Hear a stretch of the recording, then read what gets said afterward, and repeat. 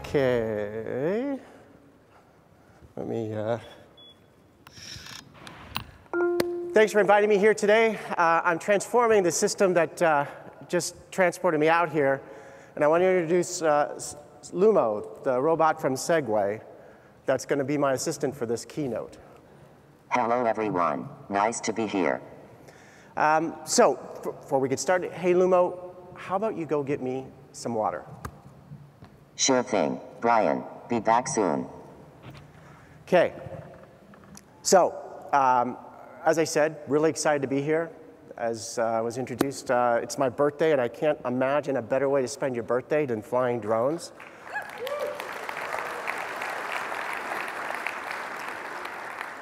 Just a reminder, for those who haven't seen one of my keynotes before, everything we do is live. It's a real demo. It's not a canned, videotaped prior thing. So if there are some mistakes or some issues, just understand it's real technology. Now, let's get started. And I think I forgot my clicker. So what better to do at a drone show than to have your clicker delivered by a drone? Okay, so ready? 3, 2, 1.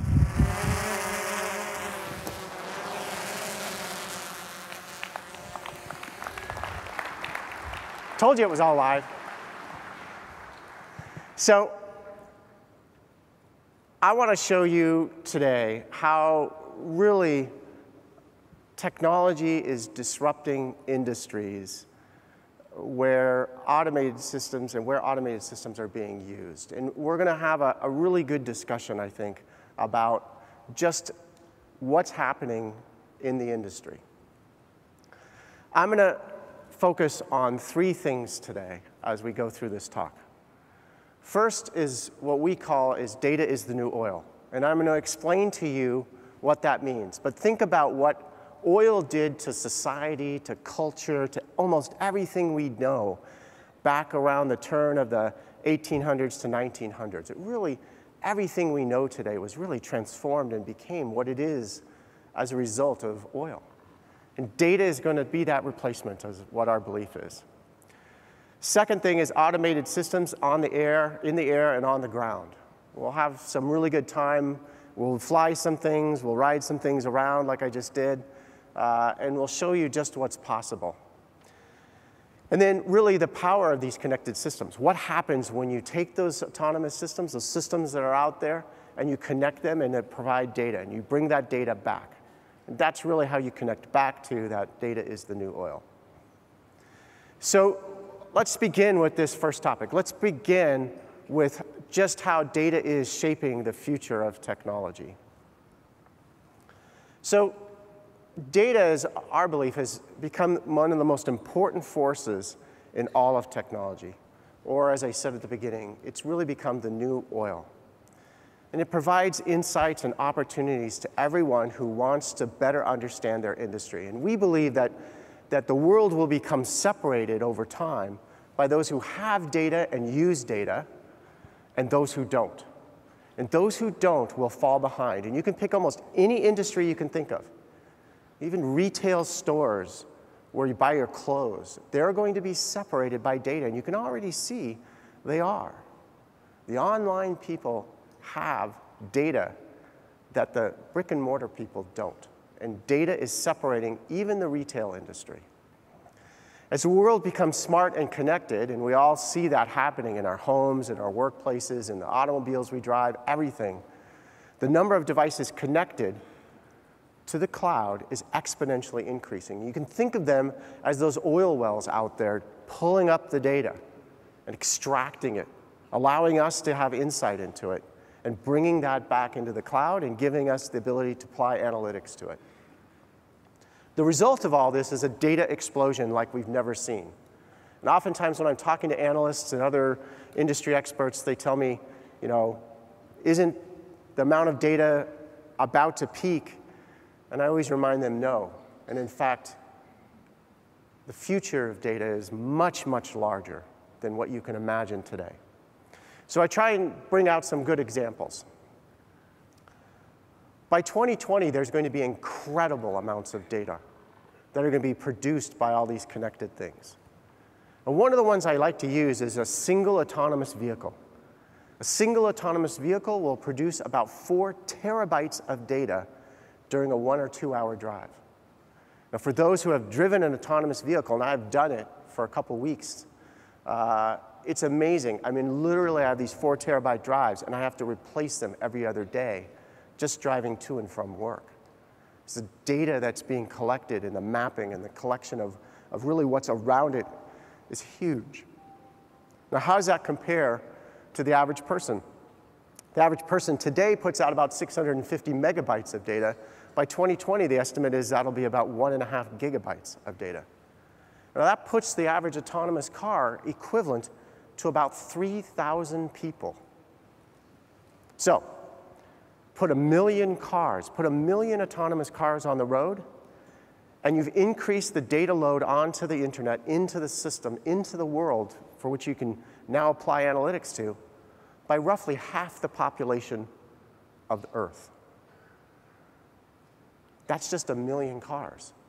So you can imagine what's going to happen as this data explosion occurs, the kinds of industries that can be formed around this. If we take a drone, for a single drone flight, the estimate is about 50 gigabytes of data can be collected by a single drone. Now, since drones can fly multiple flights per day, and most of that data is using today's mostly visual optical data, this translates itself, again, into terabytes of data on a daily basis from drone flights.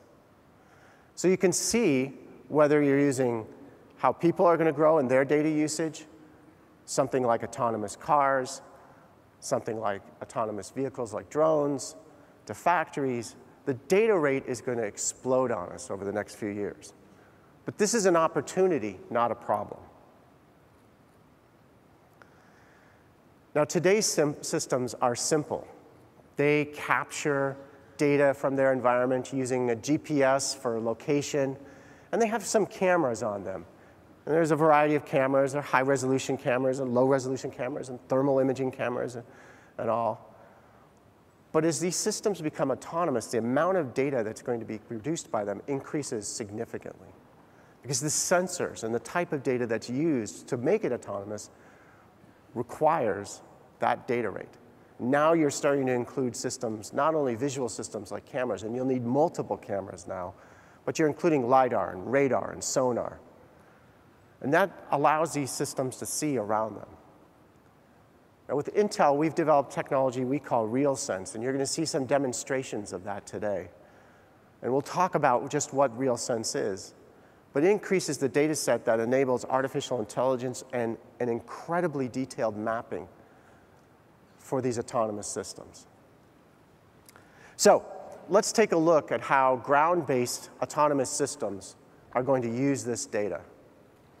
Now, the evolution of autonomous systems has given rise to fully and truly innovative technology advances. Cars and robots are 2 areas where we've seen some incredible progress, and we're going to talk about that now. So let's take a look at the first area, and that's going to be autonomous driving. Now, this area is rapidly evolving. Almost every day you open up the internet or a magazine and you read something about somebody making big advances in autonomous driving. And as I said earlier, I've been driving autonomous cars around in various forms for some time now with the team. And then, as I talked about earlier, the number of sensors and cameras that are on these cars is incredible. And the amount of data they generate is just mind-blowing. So I'd like to show you just our vision for what the autonomous vehicle is going to look like in the future and how it's going to be processing data and interacting with its surroundings. For more than a century, the evolution of the automobile has stirred our imaginations and ignited our passions. But never in that long history has the industry faced a more important moment of transformation. A transformation that promises to bring a whole new meaning to the phrase. I wonder what this bad boy's got under the hood. The car of tomorrow will essentially be a data center on wheels, capturing and analyzing terabytes of data, collected through hundreds of sensors, and put to use by powerful in-vehicle processors.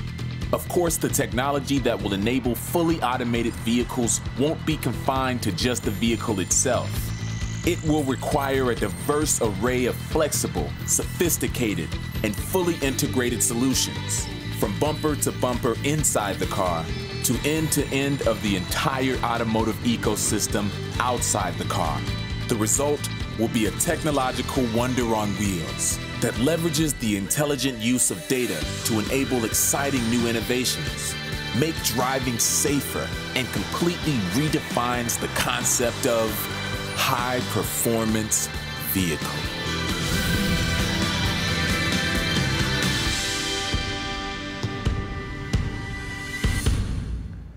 So you can imagine the future of cars are not separated by horsepower, braking, those kinds of things that we're used to today. It's going to be the user experience. It's going to be, how does that car use the data that it's collecting? What's your autonomous experience like in that vehicle? That's what's going to separate it out. And cars, to me, are the best example of how data is going to become the new oil. They truly will be displacing oil. Okay, so as you can see, there's a lot of sensors in those vehicles. And this is a place where technology, innovation, and policy are coming together to really ensure a safe and effective autonomous experience once you're in the car. And we're laying the groundwork today for the infrastructure to ensure that there's good cellular and eventually 5G connections so that data can get on and off that car. That's one of the most important things that has to be done. Autonomous vehicle testing on public roads is critical, we believe, to improve models, fine-tune the algorithms, and really make sure that the users have confidence in the vehicles that we're going to be putting out onto the road. And we're talking now about how do you really test an autonomous vehicle? How do you know? How do you hand it to a customer? How do you test your software improvements? Those are going to be important for the future. By 2021, we believe autonomous vehicles will be prevalent on the roads, and the infrastructure and technology innovation that we're making today as an industry are truly going to make this a reality. This is coming. And for those of you who have driven in an autonomous car, once you've done it, you never want to go back. So let's take another look now at some other areas of innovation, and let's move from cars to robotics. The future of unmanned systems is the ability to really emulate human vision. You have to see just like you do, instantly mapping the room. Your brain and your eyes work together to instantly map a room. You know what not to walk into. You know how to make sure you get around obstacles. Even as I rode out here, I knew exactly, instantly, what the distances were, what I had to avoid. We've developed, I believe, a cutting-edge camera technology that I mentioned earlier called RealSense. And RealSense has a set of cameras that have a variety of sensing technologies. And what this allows you to do is it achieves true depth perception with 3D imaging. It can allow interior mapping, so you can map rooms inside, and feature tracking.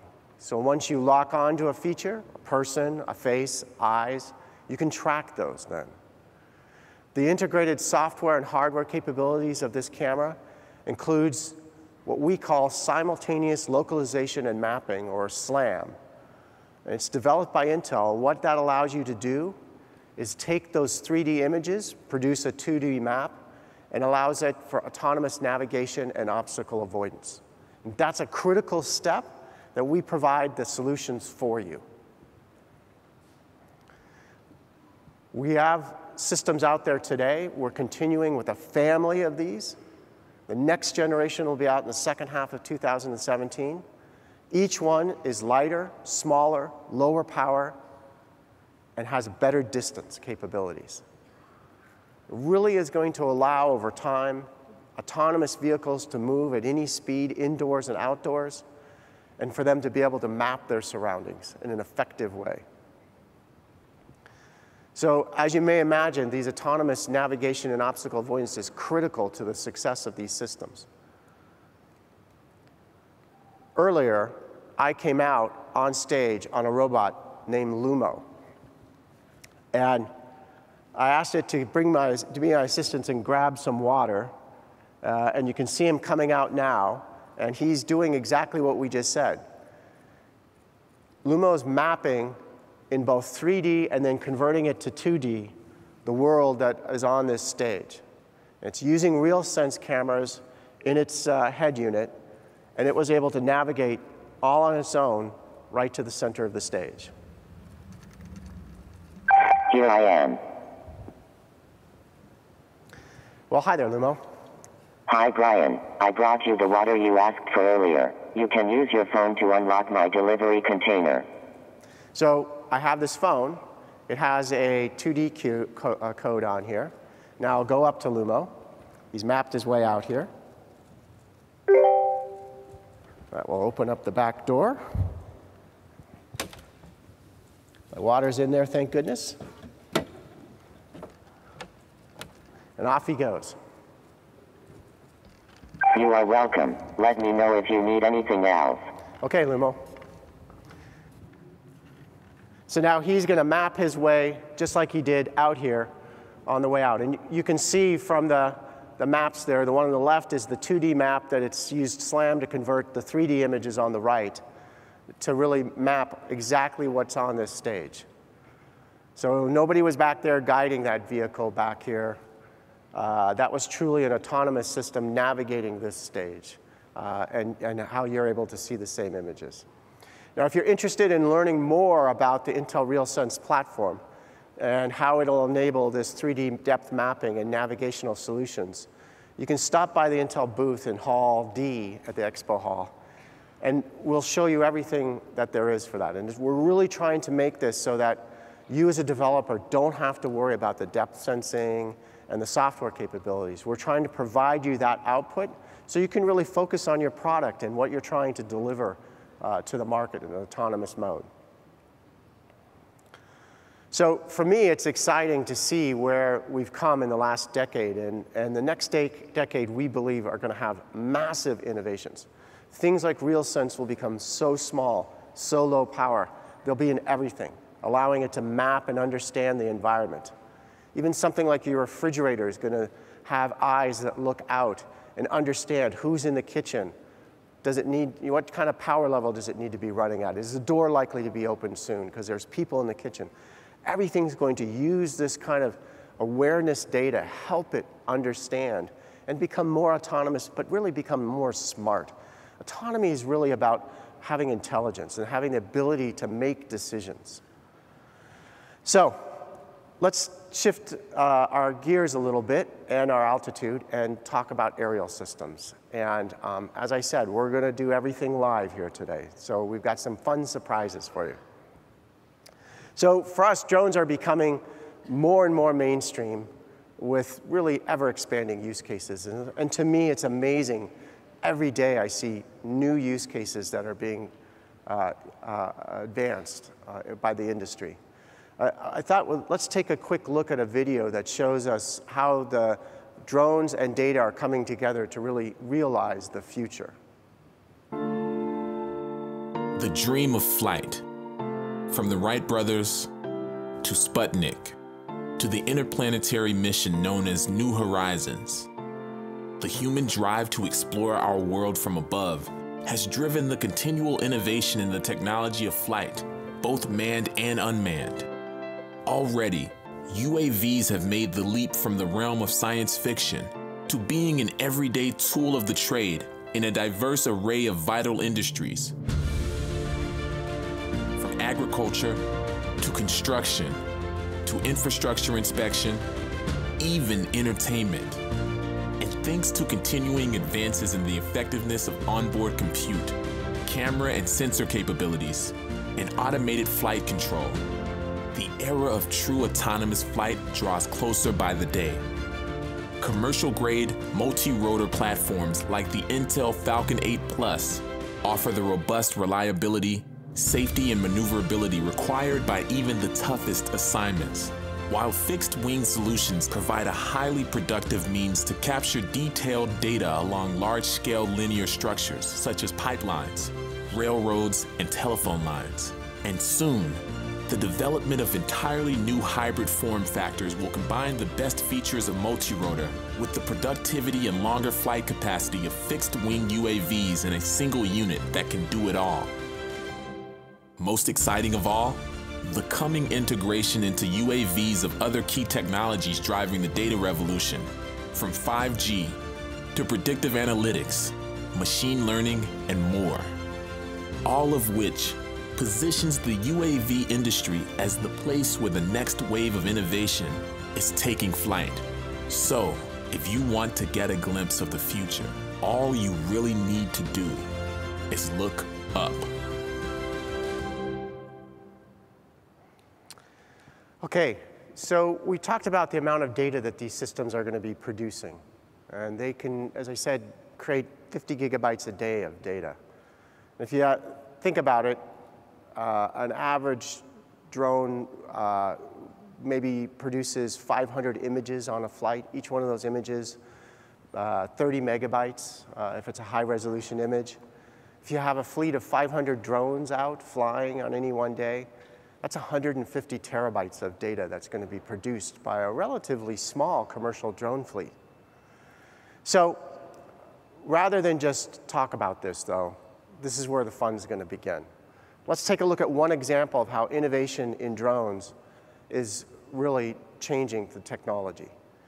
In the video, you saw examples of how drones are game changers for industries like agriculture and oil and gas and construction.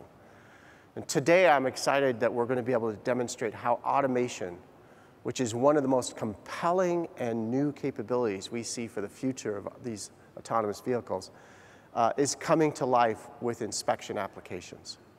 So automated flight will provide a leap forward, a huge leap forward in the productivity and really the usability of these commercial drones, especially in areas such as infrastructure inspection, things like cell towers, oil rigs, and, as you look to your right, bridges. So we brought a bridge with us today. I'm sure all of you travel with a bridge. Now, a typical inspection to a bridge like this is going to require either several people, many hours, probably days, to inspect all of the surfaces. And especially if we expanded this into a real, much, much bigger bridge. And the ability to get underneath, whether it's over the water or even worse, probably over an active roadway, and inspect the underneath with any kind of detail, it's quite difficult. And if you take a drone out and you use a pilot, again, you have the ability, the requirements to really understand and have precision flying to be able to do that inspection. With Intel's innovative mission control software, this process can be completely automated with a single tap on a tablet to engage the drone. So, to show us just how this all works, I'd like to invite Dr. Marco Mueller from Intel's drone team to come on stage and show us how to do an inspection of a bridge. Hey, Mark. Hi, Brian. How's it going? Good. Okay, so we got our bridge. You got a couple computers here. Yep. Tell us what we're going to do. How are we going to fly? Yeah, actually, we will see an inspection of this tiny bridge over here. We have the Intel Falcon 8 Plus and Intel Mission Control, and that I will demonstrate to you. In principle, you will see 3 steps. That's flight planning, flight execution, and quick data check. So should we start with planning? Sure. So let's go to the tablet. We have to select the hardware type we want to use. That's the Intel Falcon 8 Plus. To select what type of object we want to map. In this case, it's an object surface of this 3D model. Select roughly where it is. The resolution is already set up to 0.8 millimeter. That's the ground sampling distance. Done. Flight plan is computed.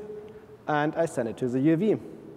So each one of those blue dots is where it's going to take a picture. Yes, correct. And now the Falcon 8 Plus has obstacle avoidance too. So even if something happens, wind gusts or something like that, it will control a distance from the surface, correct? That's something we have on our roadmap. Yes, that's this distance collision avoidance. Okay. Will come. Okay, so how do we fly? Where's the controller? Actually, this is a controller. So actually, you can now press launch, and then we'll fly. That's you it? Want to do it?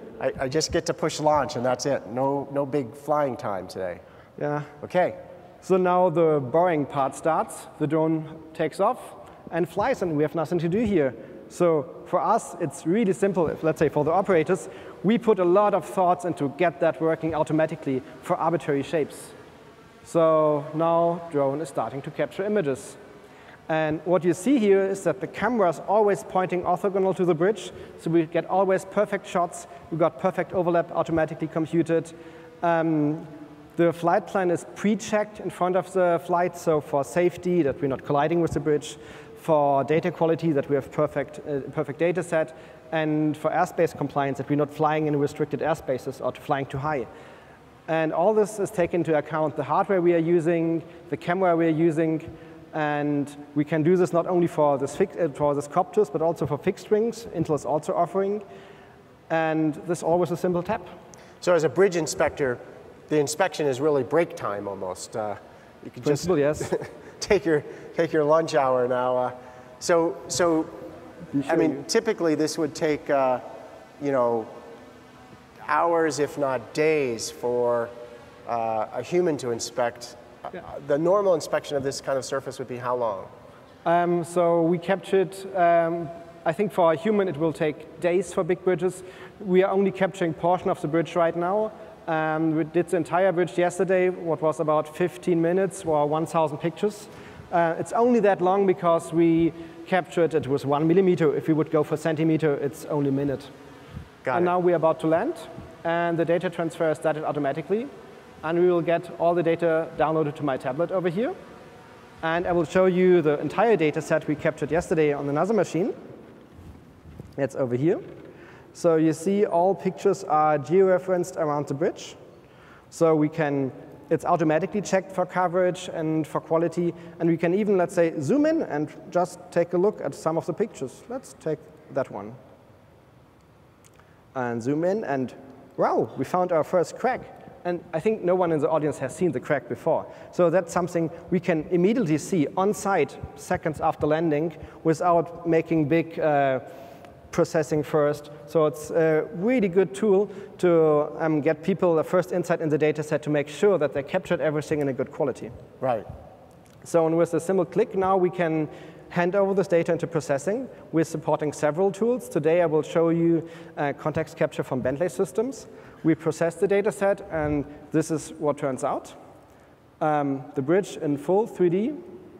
We can go around. We can go into details. We can even go below the bridge and see another crack. Now that's pretty unique, right? I mean, for a drone to be flying under and capture the images above it, that's not an easy task to do. That's not an easy task. And so as an operator, if you want to measure such a crack, you would have to climb or need some other equipment. So here I can simply say, OK, I want to have distance from here to here, which is about 4 centimeters wide. Oh, that's even more than the crack. So you can simply measure things just in a Swift. And you can georeference them and later on send the repair crew to exactly that spot. You can manage your assets. If you have more than one bridge, it's a big data task again. Wow, so fully automated flight, data upload, it then builds the maps. It allows you to go and inspect. You can then send a report back with the exact locations for which they need to go do the repair. It really is an automated system for inspection now. Yeah, and we are planning to release this later this year, so in the second half. So yeah, great. Let's stay tuned. Thanks a lot for showing us. Thanks, Marco, for doing this. Thanks, Brian.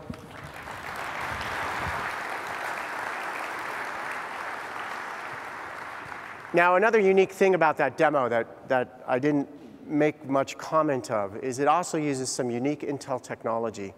You know, clearly inside this building, there's no GPS signals available. And there were no infrared motion sensors or other optical systems over there tracking the drone.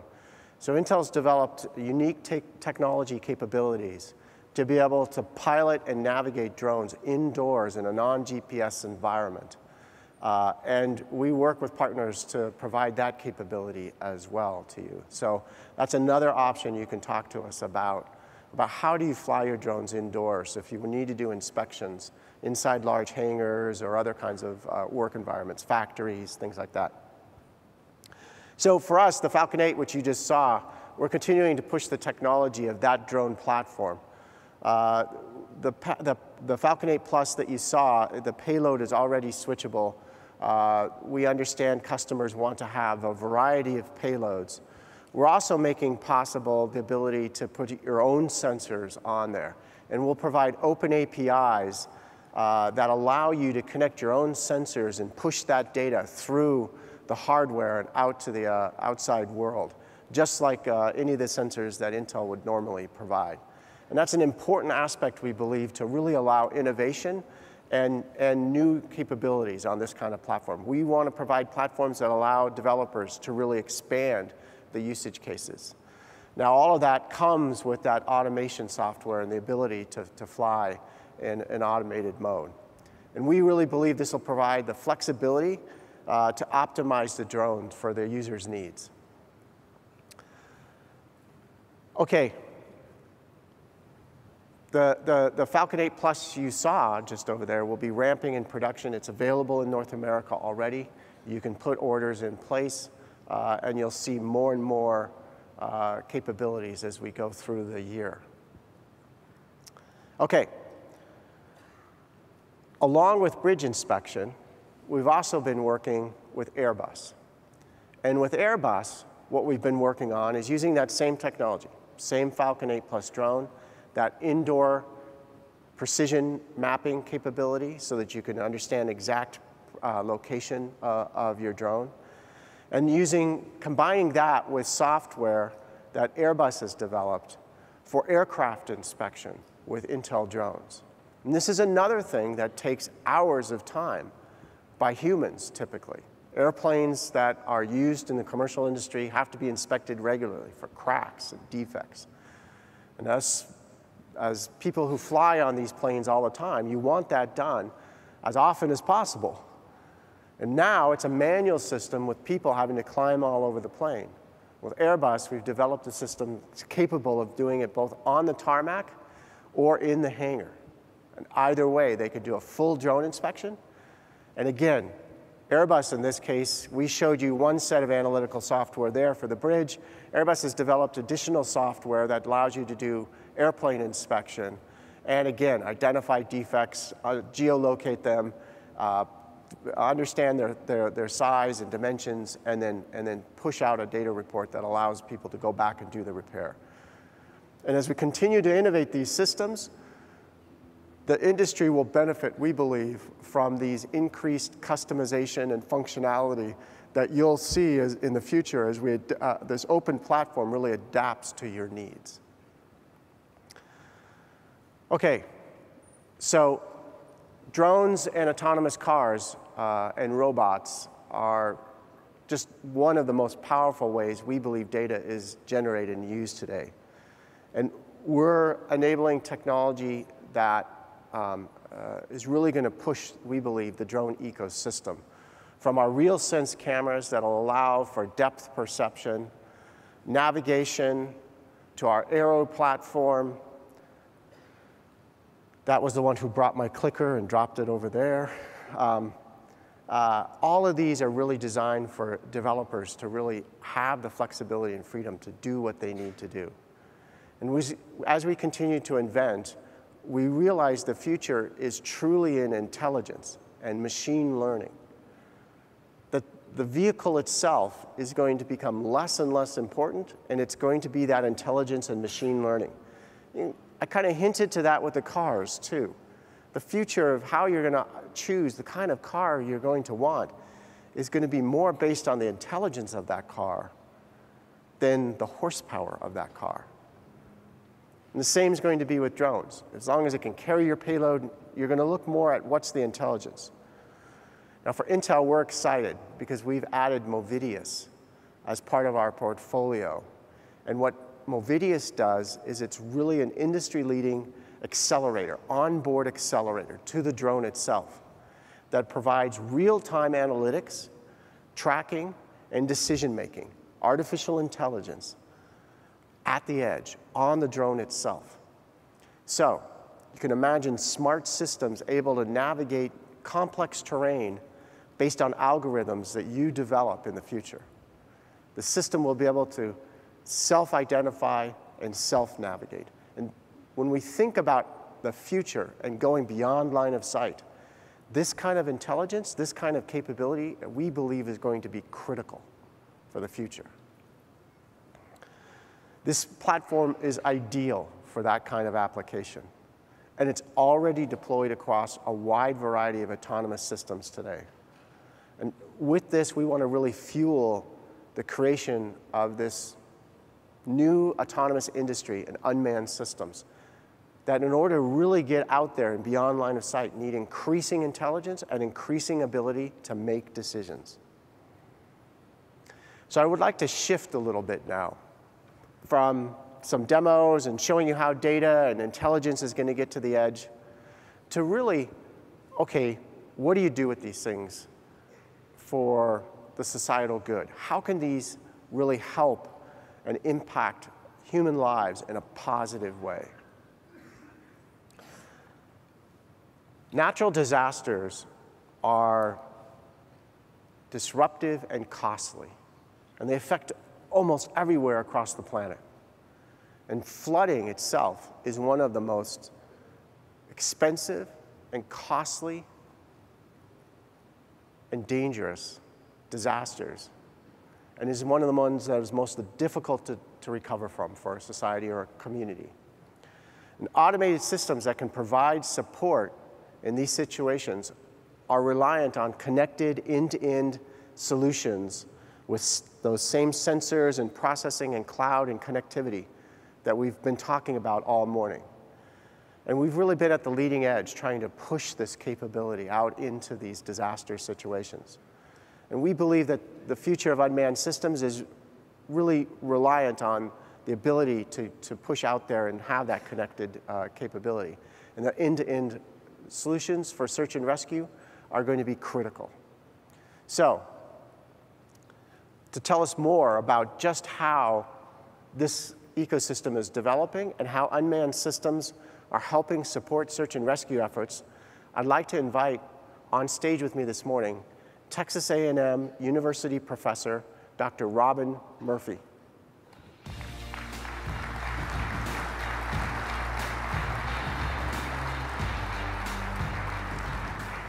Hi, Dr. Murphy. Hi, Brian. Hi, welcome to the conversation this morning.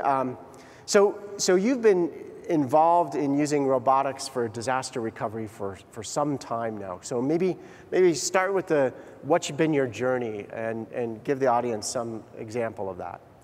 Well, the idea of rescue robots, ground, marine, aerial vehicles, started about in the 1980s. It's just an idea. And then in the 1990s, when the ground robots that were being developed for the space program kept getting smaller and smaller, they became feasible for building collapses. Then when we got the breakthrough in UAVs around 2005, it was a no-brainer to use them at places like Hurricane Katrina. So, okay, that's great. We can see that. So if you take a look at this as a first responder, what's the single biggest technology challenge you guys have in going out and doing search and rescue in these kinds of environments? Well, with these types of technologies, the big challenge remains the data, because it's all about the UAV providing the right data to the right person at the right time so that they can make the right decision to save lives. Okay. And so what I'd like to do to help illustrate that, let me show you a video. Okay, that would be good. Okay, so this is Texas floods, the Memorial Day floods in 2015. Now what you're seeing is a UAV that's being used to search for over 20 people that have been swept away by the flood. Wow. That's the low resolution viewfinder view, right? You're not going to be able to find much of anything, a person, any sign of debris or any sign of where a person's been with that view. So of course what we do is start taking the high resolution images on board. Now here's where it really gets tricky. A single flight will get about 800 high-resolution images. Great. Now a person or persons have to look through each of those images to see for signs of a person or debris. That will take 20 to 60 hours. One flight, one day, one UAV, one subsection. If you've only got 24 hours to find somebody alive, 60 hours is a real problem. Yeah, if that's me out there, I'm going to worry about that 60-hour time frame. So, okay, so it's clear time's a critical factor here. And you can imagine, right? If you're swept away in a flood like that, boy, every minute has got to be horrible. So how can you use emerging technologies for these kinds of large and small scale disasters out there? Well, the data challenges and the data use is actually the same, regardless of the size or scale of the disaster. What we're seeing now is the ability to use things like the photogrammetrics that you were showing earlier with the thing. You're also seeing things like the 3D reconstruction, which can be used not just for bridge inspection, but things like the ozone mudslide. So there should be some shot of some 3D reconstruction here. Okay, so you can see, so now you're talking about acres rather than a large bridge, and that's increasing the data challenges. Once we've increased those data challenges, that pushes us to start using cloud computing. So because we need the level of compute that we can only get with that massive processing. Well, right now to do these types of things for very large scales is taking 3 to 4 days. Wow. Cloud computing can get us down to a day and a half. But as you pointed out, it's all about time. So we would like it to be really fast, like right now. Fast, like supercomputer fast. Got it. If you have supercomputer on a chip, not that I'm hitting to Intel or anything, you know, are embedded in the field, then you can start applying all these great artificial intelligence, computer vision processing, machine learning work. Like for instance, this machine learning work here, going back to those same images from the flood, the computer can use machine learning to detect signs of people or debris in 92% of the images in 90 minutes, cutting that time down. So it's now a game changer to have this type of computing, and I feel it's within reach. I would agree. So this is incredibly exciting, and you can see everything we've talked about this morning. It's about the data, and it's about the ability to apply intelligence to that data. And I commit to you that we're going to work on that and bring that to your field of industry. Thank you very much. Thank you very much. Okay, it's Robin. so exciting.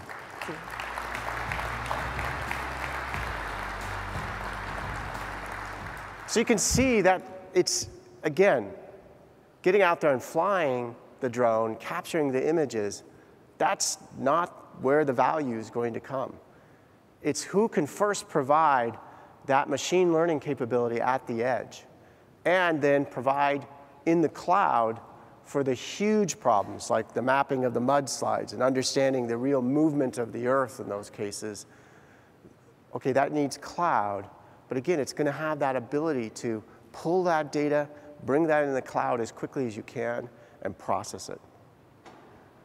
A comprehensive end-to-end solution is what we'll have to deliver as an industry over the next few years to really provide these kinds of really life-saving capabilities.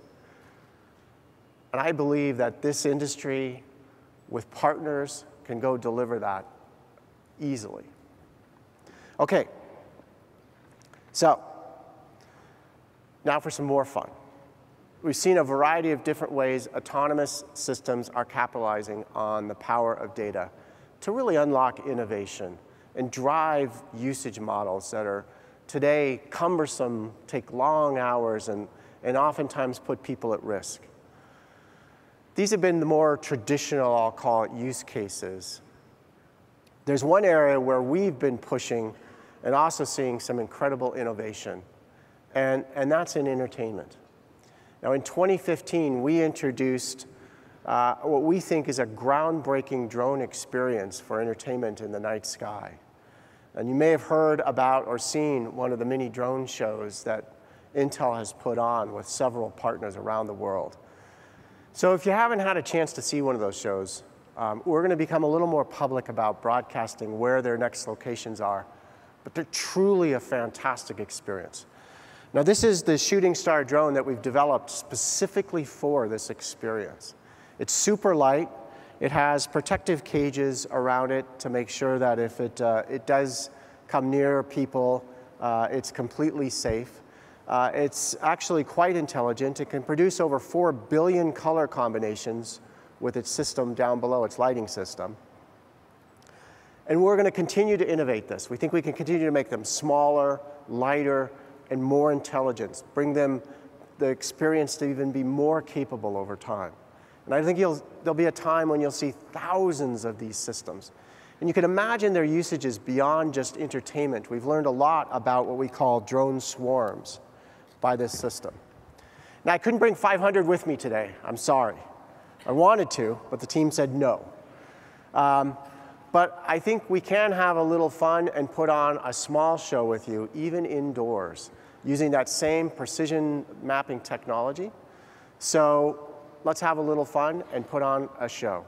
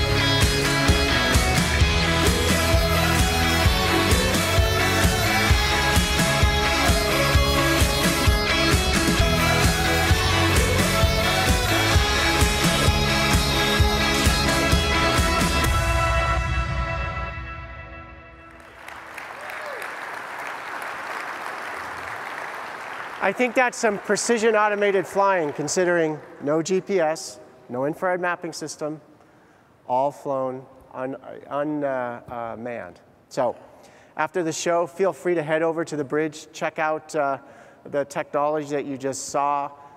Some of the team that put on those shows, it will be over there, and you can talk to them about just how they put on those light shows. It's an amazing system that they have now. We've really, I think, come a long way in the last year on this space. I hope you've enjoyed our time here this morning and talking about really the fact that this autonomous vehicle system, this world of UAVs, is going to become a data-driven world, and it's going to become more and more important of what happens to the data than the system itself.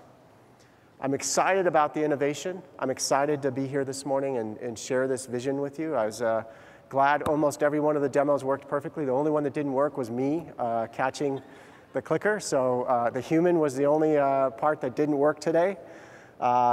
Thank you for the time this morning. and thank you for listening to me. Thanks.